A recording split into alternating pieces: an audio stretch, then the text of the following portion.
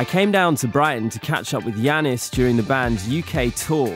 During soundcheck, we managed to grab some time to talk through their new album, Life Is Yours. This kaleidoscopic banger of an album that you have out. I think it had to be a big record. It had to be brash and in your face. Clues in the title as well. Was that something that became very obvious to you early on in the process of making Life Is Yours? Yeah, I think, you know, there was sort of two events that occurred. One was as a reaction to the album we'd made before, Everything Not Saved Will Be Lost, which was kind of sprawling and indulging in all of the different facets of our songwriting as a band. Before writing this record, we kind of imagined what it would be like to make the next steps. And what we wanted to do was to pare everything down and kind of reconnect with the rhythmic core of the band. So that was the kind of primary event, which is kind of, you know, explains the dance emphasis of the record. And then obviously COVID happened, our tours were cancelled, we were in lockdown.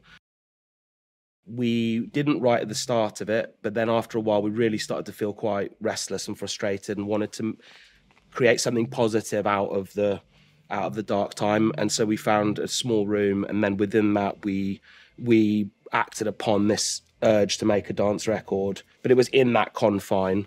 And I think that the only way of kind of making it into something that would be long-term worthwhile in the way that we felt about it would be to write a record that was joyful and imaginative and kind of combated what was going on outside. But now with these gigs, and we're going to talk about this later, we're in Brighton at Brighton Centre. A few hours time, 5,000 people are going to be here going crazy to your music. Yeah. It's going to go off, isn't it? Yeah, it's going to go off. These songs are tailor-made for venues like this. Yeah. And for old school Foals gigs. I like how at the start of this process, I mean, ever since you've been talking about it, you've been saying it's a disco record. It's a disco record. It's made for people to dance to. Yeah. And it does not disappoint in that respect.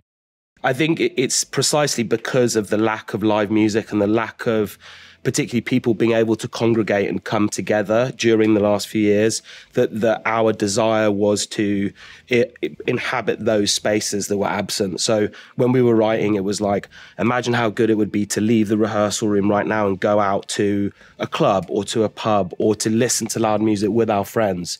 You know, all of those things that we were denied, we wanted to revel in and capture in song form, and then have this document from that era that then would be ready to be released now, which is exactly what's happening. As the world is kind of re-emerging and people are feeling comfortable coming back into rooms together and expressing themselves, these songs are there waiting for them.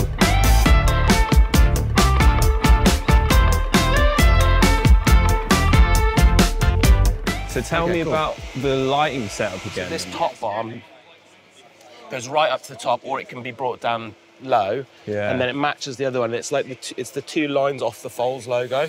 Oh, amazing. So that's like where it came from. And then the bigger screen can also drop down, and then we can turn off, obviously, different bits and stuff. So. Do you get involved in the direction of this stuff? Yeah, or do you quite a bit, yeah. Really? Yeah. It almost looks like a sort of boxing ring. Yeah, well, I got boxing ring vibes from the picture that I saw. Yeah. Like we drop the bar and then we're just totally penned in. Oh, amazing. And then we play What Went Down and Black Bull and like the heavier songs kind of penned in the thing. There's so many moments in Foals' career whenever you release anything. I think probably starting from the last record where things really seem to ramp up on a level and you start headlining festivals and playing really important slots live that kind of reflect the nature and the quality and the size of the band that you've become. Yeah. These opportunities will present themselves, you know, everybody will be able to pick up, well, it's 20 years since this, it's 15 years since that. Do you know what I mean? I mean, one thing that I think is interesting and is really enjoyable about being in Foals, like from our perspective, is that whenever we kind of say like, oh, you know, what song would people like to hear or what's somebody's favorite album, there's never a consensus in a way where each different album or each different era of the band is somebody's favorite. It's not like with certain bands where everyone knows what the best record is. That's testament to something that we've done there with the band, where we've never kind of rested on our laurels and we've tried to create new spaces, and it happens to connect with different people. And it's like, it's what keeps this fulfilling now. It's like playing a show like tonight, we get to put in songs from all different eras.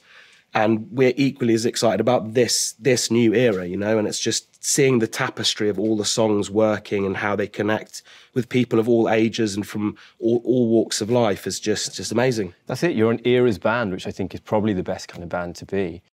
2001 is a tune that I wanted to talk about, actually. A, for the sound of it. B, it mentions Brighton in the lyrics. Yes, it does, yeah. What's the deal with that? So, yeah, it's good that we're here for that, right? We planned it. Yeah. It's called 2001. You know, we moved to Brighton as a band and we had a lot of formative experiences here. We played lots of our early house parties in houses off the Lewis Road. I had friends that were studying here. Jack's girlfriend at the time was studying here. So it was a place where, coming from Oxford, you would come here at that age when you're like 18, 19. You're starting to find your feet as an adult. We were partying a lot. There was a kind of exuberant, hedonistic, hip vibe, you know, in Brighton at the time, particularly with music cultures, lots of good bands. There was a good scene, basically. 2001, for me, it's a song that is set in that era. It's a song of being transported back into being that age, and it takes place here. When I was writing the lyrics, I was basically imagining this promenade out there. Really? Yeah. Do you miss those days then? Do you kind of long for the day to somehow get back to that? In the depths of COVID, I did. I pined for anything that was anywhere that wasn't in that room that we're writing in. So, all of the songs on Life Is Yours share some element of wishing to be transported from that, writing yourself out of the current situation.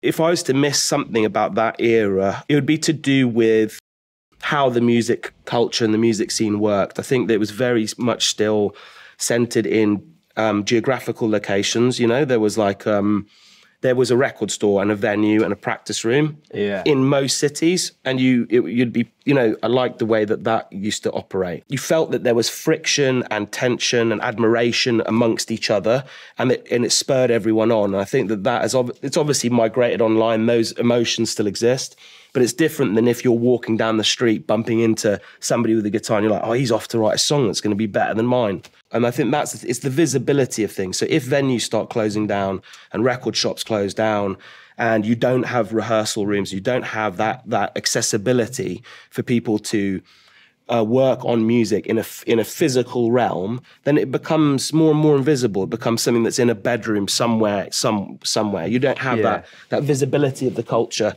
or the accessibility of it. And that's something that will have an effect. The lyrics on this record are top notch, so that's obviously on point at the moment. What's that line about driverless cars belong in the ocean or something like that? Yeah, that's the opening line. That's a great line. What does it mean? It just kind of means that... Where did it come from, actually? Because I don't know what it means. Yeah, I mean, I do still think about that line actually quite a lot, because basically I like the idea of opening the album with Now That I'm Less Hungover, because I just thought that was like, it's taking place after the party. But yeah, I guess it's symbolic of as much as technology and as much knowledge as you think you may have, and actually often the more of that thing you have, it can lead to your downfall. It's like it's Icarus flying too close to the sun. He had the best technology at the time, which is wings, but it dropped him in the ocetion. So the driverless car. I love about you. You're always on point with the references, man. Where does that come from? It's amazing. Thanks. Yeah, I mean, I don't know. Yeah, I wish I could know sometimes where the lyrics comes from and stuff, but I just try to, just follow the pen, basically.